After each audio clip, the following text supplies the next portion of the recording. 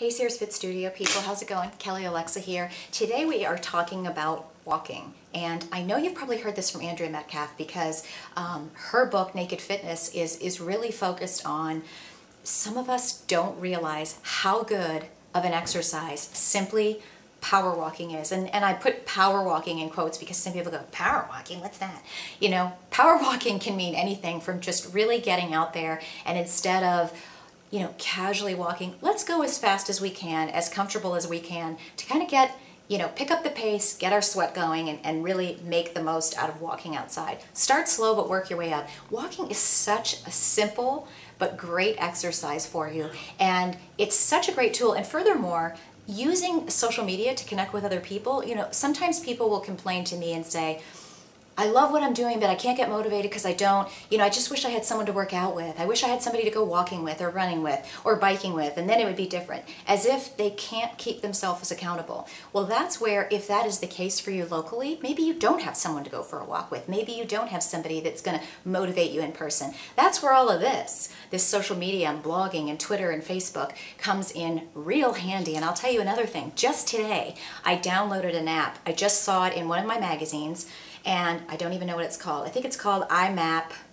I'm not paid to endorse this. iMap My Fitness. This is just one of thousands that you can find on any number of phones. But essentially, it's going to work with the GPS system in your phone, okay? And it's going to track where you're walking, how long you're walking, and it can also sync, if you're using a heart rate monitor, it can sync with your heart rate monitor so you can track what you're doing. You can share your results on Facebook with your friends, share your results on Twitter, share your results on your blog.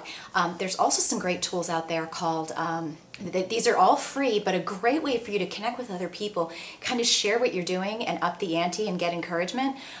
Daily Mile, if you go to dailymile.com, that's a great community of people that are walking and running, doing all kinds of complementary fitness activities. It started off as really more of a site for runners, but now it's definitely, I record my yoga, I record my walking, my power walking, anything I do on there, my weights, any kind of kickboxing video, whatever I'm doing, I record it there. And it's just another way that if you're getting started and you want to start saying, I'm going to walk half an hour every morning for 5 days a week, go out there and record it, share it. It's going to post it to Facebook. Tell your friends what you're doing.